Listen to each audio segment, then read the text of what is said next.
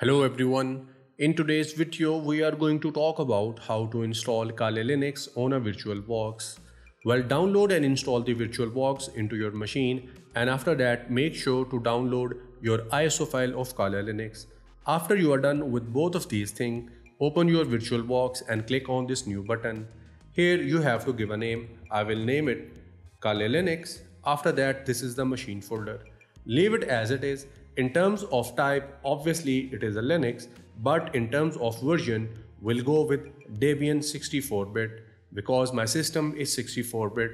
After that, click on Next. From here, select the RAM that you want to assign to your Kali Linux in a VirtualBox. I'll go with more than 5 GB. After that, click on Next. Now click on Create, and now again click on Next from here. Leave everything as it is. And here we have two options like dynamically allocated or fixed size. Basically, it is all about the storage. If you go with dynamically allocated, in case if your Kali Linux need some extra space, it will get the space on its own. But if you go with fixed size, you will not be able to have extra disk space if you need it. After that, just click on Next.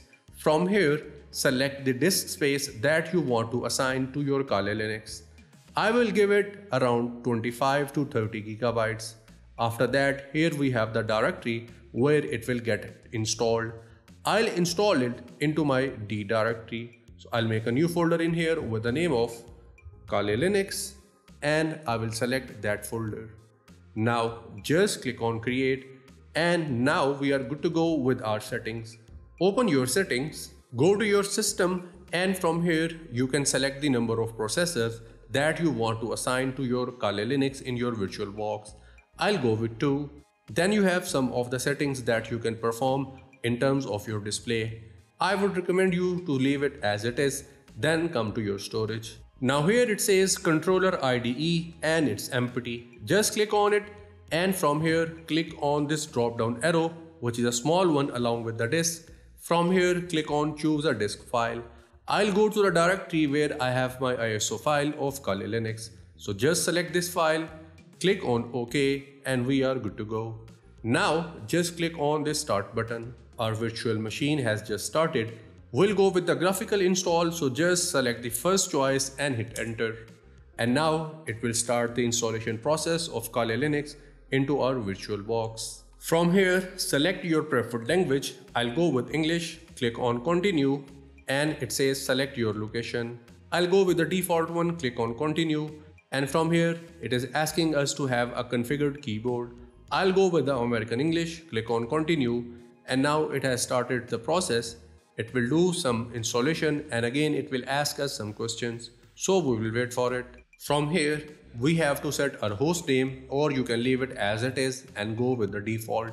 Click on continue, and from here select the domain name. I will leave it as blank, and I'll click on continue, and now it will configure our network. Here give the name that you want to have onto your machine. I will name it as Zubair, click on continue, again click on continue, and from here select the password for your machine. I'll set my password and click on continue. Here it is asking us to have the configured clock, so basically you will select the region. I'll go with the Eastern. And now again it has started some of the processes. It will take some time, and I will get back to you when we are done with this one. From here we have to select the partitions of our disk. I'll go with the first one that says guided use entire disk.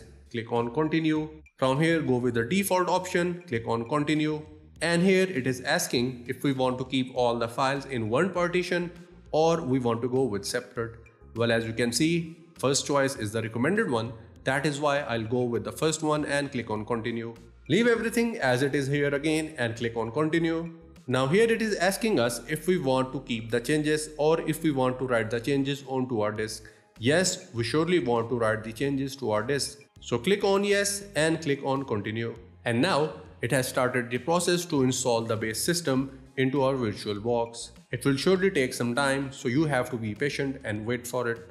From here, it is asking us to select the software. Basically, it is asking us to have desktop environment choice. I'll go with the default one. I will not have any other changes. So just click on continue from here. Now here it is asking us if we want to install the grub bootloader or not. Select yes and click on continue. From here go with the second option and click on continue. And now it is installing the grub bootloader for our Kali Linux. We are done with the installation of our grub. Now it is finishing the installation process. So here we are done with the installation of our Kali Linux. Just click on continue. And now it is rebooting into our new system.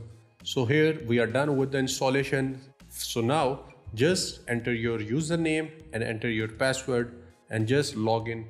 So from here I will just maximize this window, and here you can see we are done with the installation of our Kali Linux and it is up and running. So that was all about this video. We'll see you in the next one.